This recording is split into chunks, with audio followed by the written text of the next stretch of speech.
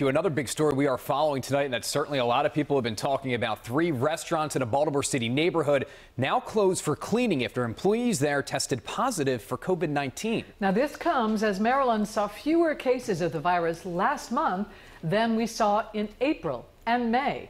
Governor Hogan calling it a positive sign, however, saying it is not the time to relax. WJZ is live right now. Annie Rose Ramos explains why Governor Hogan is now targeting his virus warning at the younger generation, this ahead of the holiday weekend.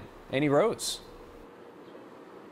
Well, this is one of the 3 restaurants that shut down because their employees tested positive for COVID-19.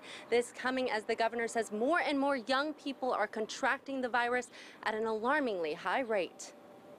3 Canton restaurants closing after employees test positive for COVID-19. It's very unfortunate, but it's not a surprise. Announcing on Facebook they're shutting down so all their employees can get tested and the restaurants deep cleaned. People are so eager to get back out there. Neighbors say they regularly see overcrowding at bars and restaurants and not many masks. You put alcohol in the mix, you forget about the mask. The coronavirus is beginning to spread rapidly among young people. As Maryland's curve continues to plateau, it comes alongside a stern warning from the governor to the youth. Younger people seem to be acting and feeling as if they're bulletproof, and many of them, unfortunately, are ignoring the public health guidelines. Delaware's governor shutting down its beach bars after more than 100 new positive cases were linked to teens visiting for senior week. A lot of folks in this age group who are positive don't have symptoms. And starting today in Queen Anne's County, 3 of their beaches closed to anyone who isn't from there. We're recommending that people wear masks in public areas.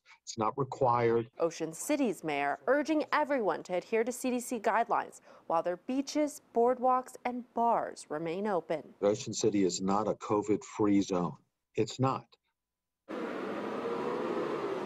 And many customers here in Canton that we spoke to today say they hope restaurants like this one will reopen in time for the 4th. Reporting live, I'm Annie Rose Ramos for WJZ.